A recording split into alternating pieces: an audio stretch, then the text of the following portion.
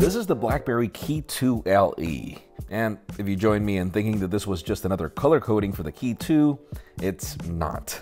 Oh, this is a very different offering that's now being dubbed the icon for all, and let me explain to you why. Reporting from IFA in Berlin, I'm Jaime Rivera with Pocketnow, and let's go hands-on.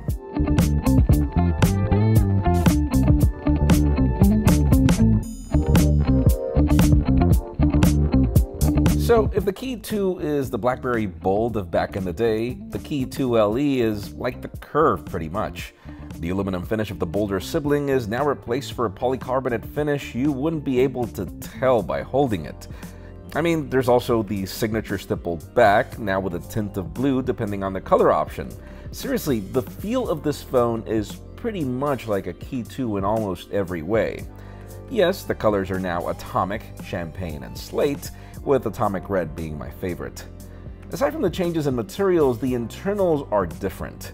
We have a Qualcomm Snapdragon 636 down from the Snapdragon 660 on the KEY2, with 4 gigs of RAM and options for 32 or 64 gigs of expandable storage. There's a 3000 mAh battery, down from a 3500 power pack on the KEY2, but with Quick Charge 3.0 still being supported, which is great. The display panel is the same 4.5-inch IPS LCD at 1620 by 1080, and the capacitive buttons below still remain the same. The signature BlackBerry keyboard is actually slightly smaller than the KEY2, but still larger than the KEY1, which is also something I praise. It lacks the capacitive functionality for scrolling, but the fingerprint scanner is still in the spacebar, and you can still program the keys for shortcuts. And for those of you that fell in love with the speed key, no worries, it is still here. A neat party trick is that you can now set the convenience key to work with the Google Assistant like push to talk, where you press and hold for as long as you want the Google Assistant to listen. And no worries, the option is reaching the KEY2 in the future software update, we just don't know when. We are still running on Android 8.1 Oreo under BlackBerry's security-focused skin, which means that all the applications and services you enjoyed from the siblings are also being offered here, and the experience is actually fluid. It doesn't really feel like if you're using a phone with lesser specifications.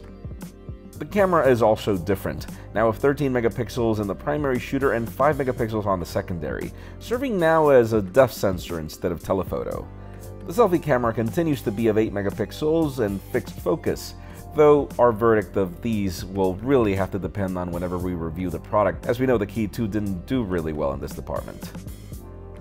And if you're asking yourself why the KEY2 exists, well, it has really to do with two things. Number one, it's lighter, nearly 12 grams less than the KEY2, so for those of you looking for an easier to handle BlackBerry, this is a great option, even if I didn't find the KEY2 to be too heavy.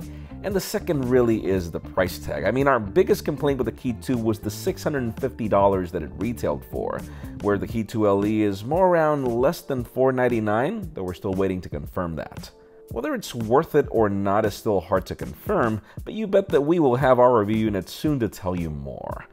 While that happens, remember our IFA coverage from Berlin still begins, so make sure you follow us on social media and subscribe to our channels for more videos like this one. You can follow me on Twitter, Jaime_Rivera, on Instagram at Jaime Rivera. Please give this video a thumbs up if you like what you saw. I'm Jaime Rivera, thanks so much for watching. We'll see you on the next one.